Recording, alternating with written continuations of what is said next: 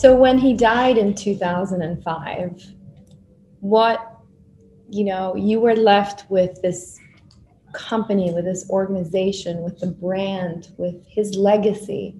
Tell me, walk me through that time when, Johnnie Cochran passed away. What did you feel that you had to do justice to who he was and how he had lived? Well, to start with, we're still doing that. Right? Sure. So if you keep that in mind, I mean, that's something that has not stopped. We recognize the shock of that time, I guess. Well, the diagnosis was very unexpected. I mean, he was diagnosed with having a brain tumor, pretty much associated with the use of analog cell phone usage. That's what his neurosurgeon said. And he had a tumor behind his left ear. In the diagnosis in 2004, and he lived maybe 14 months after the diagnosis. Came as a shock, because we had him on a program of annual examinations with the Mayo Clinic extensively. Yeah. We had significant insurance, and they required even further medical examinations extensively, which we were proud to have, and this is for a period of years. Yeah. And he checked out as perfect health, the entire time. He was 64, almost 65 at the time he was diagnosed. Yeah. And it was very, very surprising.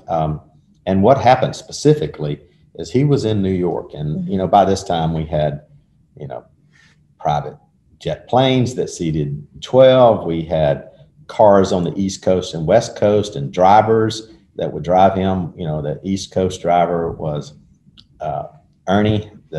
Ernest was the West Coast driver. It just so happened they had similar names. Yeah. They were not similar individuals. Sure. The New York driver was a former police officer, about 6'5". The LA driver was, the opposite. He was maybe 5'5", yeah. And he was in his 20s. I mean, so that you can't really confuse these individuals. He had finished, Johnnie had finished a mediation the day before where he was, and the lawyers that were in the room said he was spot on 100%, flawless in his delivery, his communication, at being Johnnie and, accomplishing his legal task. Yeah. The next day he gets on the phone and he is talking to Ernest in LA, thinking he is in LA.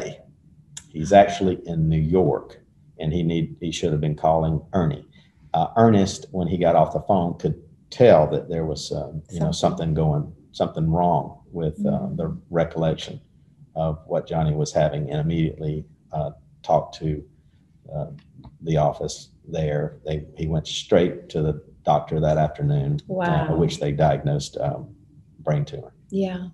Wow. So back to your core question, your original question, we did have 14 months to prepare, and the best preparation we had came directly from Johnnie himself. The first thing he did after the diagnosis was summon all the partners to LA. Yeah.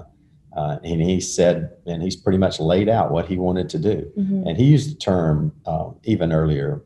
He didn't use the legacy term. He used generational equity. He wanted a firm that reflected society, and he wanted us to build generational equity. Now, I'd never heard the phrase or didn't have any concept, but in his definition of that, he wanted something that transcended his life, obviously, and that he wanted it to, when he says reflect society in terms of diversity and every other manner, he wanted, if we were in a city that's had 60% African-American population, he would expect that there'd be 60% African-American attorney population.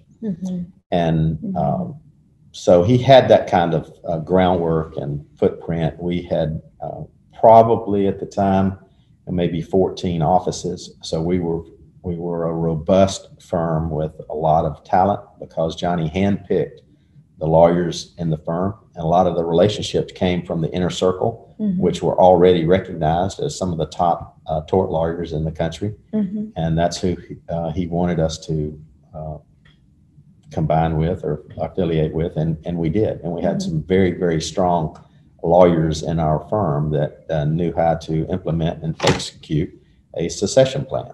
And we had the foresight and the documents, thanks to Johnny's East Coast and West Coast lawyers, to put us in a good footing in preparation. But one of the most important and touching things was his willingness to get in front of the camera, even having been diagnosed with a brain tumor and knowing the prognosis. He's a very, very smart person. So he knew what the prognosis was.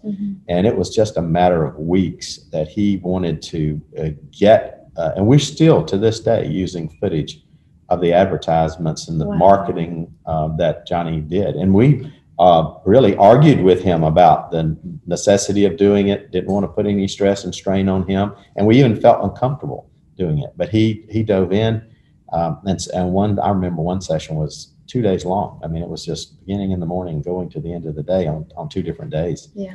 And to a point, I mean, Johnny had by then, but because of the exploratory surgery that they did, had one side of his hair had been shaved off, and he had an artist, a makeup artist, come in, trim his hair, the backside of his hair, and literally glue his hair in such that it was perfect. And that's the level of commitment that he had in making sure that his law firm family survived him.